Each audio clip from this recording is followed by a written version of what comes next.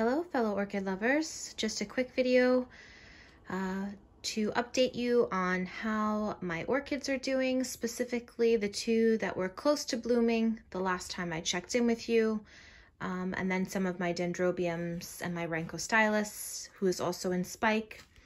So as you can see, my Wilsonara is now in full bloom. All of the blooms are finally open. Really pretty as these blooms are opening. The lip is like a really bright yellow, kind of like right there in the top of the lip. The whole entire white part is like that bright yellow color. And then as the bloom matures, it fades out to white. But between these two orchids, the fragrance is just amazing. They both smell really, really good. And there's quite a number of blooms on both. So anytime you go anywhere near the two of these, you get this beautiful scent. So she's been in bloom for a couple of weeks now. No signs of fading yet, so I'm hoping she's gonna last for a while. Really magnificent spike there. And then the other one is my Wild Cat. Slightly smaller spike than my other Wild Cat, but this is the first time bloom for me on this plant. So I'm very happy to get any flowers at all. And they're really, really pretty. I know it's not showing up in the video, but that white lip has like a flush of pink and it's just beautiful. And these are fragrant as well.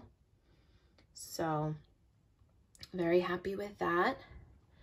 I wanted to share with you how two of my Dendrobiums are doing. This is my Dendrobium unicum. This is the one that is a true winter rester. And I was able to get her to bloom last year. Jet, be quiet, please. I'm filming. And looks like she's gonna bloom again this year. So pretty much every joint, there's some type of bulge. Some are more progressed than others. But as you go down the canes she grew last year, there's evidence that, you know, she's going to bloom in a couple spots at the very least. So she's doing good. She is on schedule to bloom as she did last year, so I'm excited about that. And again, she's one of the winter resting Dendrobiums, so all throughout the week she doesn't have any water, and then when I water all the other orchids, she gets a quick drink with no fertilizer, just water, just so that her old canes don't get desiccate too much. And she runs out of nutrients to produce the blooms. So that's her. Now this one, this is the Dendrobium, I believe it's Polar Fire. And I had showed you, I think I showed you in my last video that she was getting little bumps that I thought might be blooms, but as you can see, it looks like they're gonna be keikis. So it looks like this section, there's two sections of the plant. This section of the plant, all the leaves turned yellow and dropped off. And this is my first, you know, season with this particular orchid. So I wasn't sure if that was typical or if the plant was in trouble. And then she started putting out keikis. So I don't know that this plant has the ability to regenerate from the base. And that might be why she's putting out keikis from the top. So we'll just watch them bloom. And when they're mature enough, we'll separate them from the canes and get them their own little vase to live in. So that's that one. Now I'm going to try to pan over as gently as possible so I don't make any of you dizzy. I wanted to update you on how my Latorias are doing. So this is my Latoria microchip, and as you can see, she has bloomed. Just two of her blooms have popped open at this point. But these blooms pack a powerful punch. They are very fragrant. You don't have to be very close to her to get a whiff. And she's only got two blooms open so far. And as you can see, I mean, there are a number of spikes to come. So I have a feeling she's going to keep this particular corner of my kitchen smelling very nice. It's kind of like a peppery sweetness. It's a spicy sweetness. But I really enjoy it. I love, love, love the spots on the back of her blooms, and then you know how creamy and white she is on the inside. Really cute little flower. My Nora Takanaga, she's about to bloom. She's got quite a few blooms coming, as you can see. She's got another spike back there. So 2, 4, 6, 8 blooms it looks like we're going to get on her. She grew 3 new growths over the summer, and she has another new growth coming this winter. So my Latorias, I find they just never stop. They're always growing, whether it's a new growth, new roots, flowers. My microchip is also growing a new growth. I gotta find it. Where did it go? There it is. So as you can see, she's also growing actually 2 new growths. So she's an overachiever as well. My favorite one, my Atroviolaceum, she put out 2 new growths over the winter, and she's getting just 1 spike. Last season, she gave me 7, so slightly less than last year, but it's okay. You know, she did quite a show last year, so if she needs to regenerate this year so she can give me another good show, you know, every other year, I'm cool with that. So I'm excited to see her blooms. They are my favorite Latoria blooms, so we'll keep you tuned for that. It's got a little ways to go. As you can see, the spike is pretty small. This one is Green Apples. This one, I don't know, she's kind of, wah. She's not really doing too much. You know, she's got a new growth down there. You can see it at the base of the largest pseudobulb. But she's really kind of sluggish as far as anything is concerned. It does look like she might be thinking about blooming on this nub. Let me see if I can, there you go. It kind of split and you can see some green. I know there's a lot of backlighting, so you probably can't see that, but the sheath over the little nub split and you can see green. So maybe she's thinking about blooming, but we'll see how she does. I really think her roots are not that great, so I think that she's got to kind of concentrate on a new growth so she can get some new roots, and maybe then she'll do better.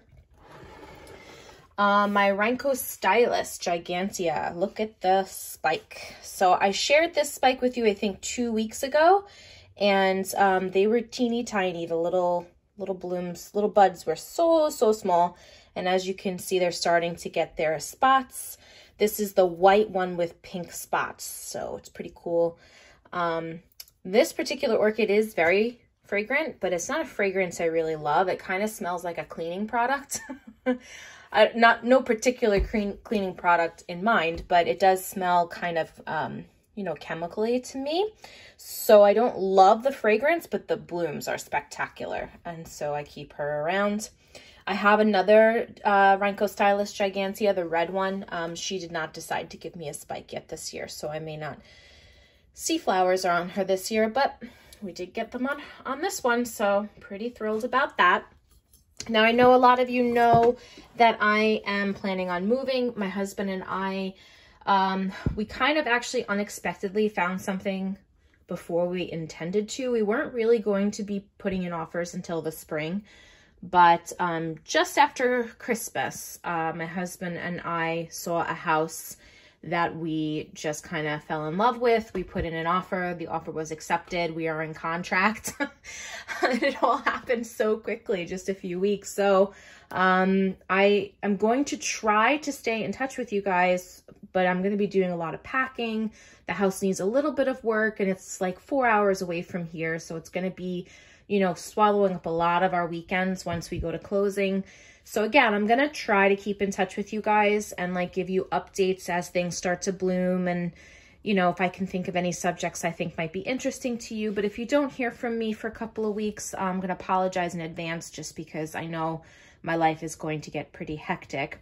And one of the things that I did when my husband and I decided to move, this is actually from my Forsythia bush. I have a really big one in my backyard. When we moved into this house 15 years ago, my father gave me a little cutting and I planted it, and it went wild and takes up like this huge patch of my backyard. I wonder if I could even show you. No, probably not. Okay, because it's around the corner. But you know, it's special to me because it's something my dad gave me when we moved in, and so I kind of feel bad leaving it behind. So I went outside and I took some cuttings of the Forsythia, and she started to bloom. As you can see, she's got some branches that she's developing, and she also developed some roots. So it's been a little cold outside, so I haven't really gone outside to grab any dirt, but I'm going to go out there and I'm going to get a little pot with some dirt in it, and I'm going to plant her. So hopefully, you know, a little portion of the original plant that my dad gave me can live on where we're moving. So anyways, like I said, I'm going to try to keep in touch with you guys. I don't know how difficult that's going to be. I did pick up a lot of hours at my current job at the hospital, because as I'm sure many of you know, there's a lot of expenses that come with purchasing a house, closing on the house, you know, repairs that need to be done. So I'm trying to get a little ahead of the expenses that we're going to be encountering. So I am going to be working full time, and then we're going to be working on the house and making trips up there. So, you know, if you don't hear from me, like I said, I didn't disappear. I just have a lot going on, and I will try to just do little pop-up spotlight videos if I can. So I hope you guys are all enjoying your winter. I know not many people enjoy the winter, but I do. I like the cooler weather. And I hope that you're all looking forward to spring as much as I am. A lot of my plants are starting new growths, new leaves, so they're getting ready. So there's going to be a lot to show you in a couple of months. And I hope you're all doing well, and I will talk to you all next time.